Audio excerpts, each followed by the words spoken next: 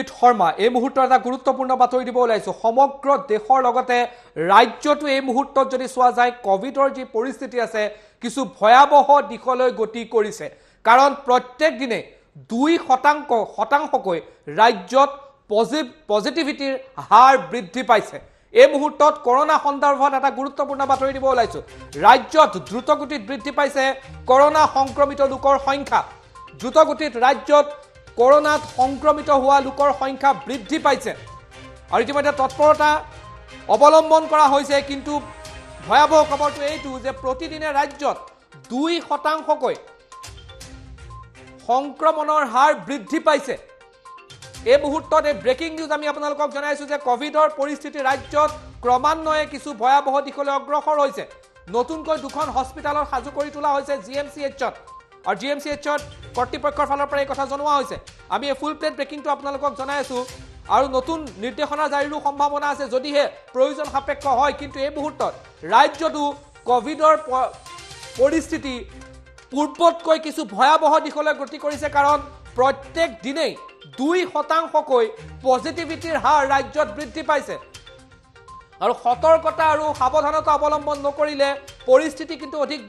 ভয়াবহ দিশলৈও যাব পাৰে আৰু এই কথা জিএমচিএইচৰ অধ্যক্ষৰ ফালৰ পৰা কোৱা হৈছে যে সংক্ৰমিত লোকৰ সংখ্যা ৰাজ্যত পূৰ্বৰ তুলনাত বৃদ্ধি পাইছে প্ৰতিদিনে 2% বৃদ্ধি পাইছে সংক্ৰমণ এই মুহূৰ্তৰ এই গুৰুত্বপূৰ্ণ বাতৰি আমি আপোনালোকক জনাই আছো যে কোভিডৰ যি পৰিস্থিতি ইমান দিনে দেখা পোৱা গৈছিল যে অসমত কিছু নিয়ন্ত্ৰণত আছে কিন্তু শেহতীয়াকৈ যিখিনি কথা জিএমচিএইচৰ অধ্যক্ষৰ ফালৰ পৰা কোৱা হৈছে সেই কথাখিনিয়ে এই পৰিস্থিতি কিছু ভয়াবহ দিশলৈ যোৱাৰ হে উবান পোৱা গৈছে বা তাৰে কিছু ইংগিত পোৱা গৈছে যে প্ৰতিদিনে 2% কোভিড সংক্ৰমিত লোকৰ সংখ্যা বৃদ্ধি পাইছে ৰাজ্যত কি ক'লে জিএমচিএইচৰ অধ্যক্ষই আপোনালোকলৈ আগবঢ়াইছো কালি আমাৰ অসমত 18,323 টেষ্ট কৰা হ'ল আৰু তাৰ ভিতৰত 499 পজিটিভ ওলাইছে পজিটিভিটি ৰেটটো 2.72 এইটো অকণমান হাই হৈছে because it is very dynamic যেতিয়া টেষ্টিংটো বেছি কৰা যায় তেতিয়া পজিটিভিটি ৰেটটো কমি আহে সেইকাৰণে এই এমাউণ্ট মানুহ কম টেষ্টিং হ'ল সেইকাৰণে 2.72 ফিগাৰটো অকণমান দেখাইছে বেছিকৈ in the mean time Kamrup মেট্ৰত we head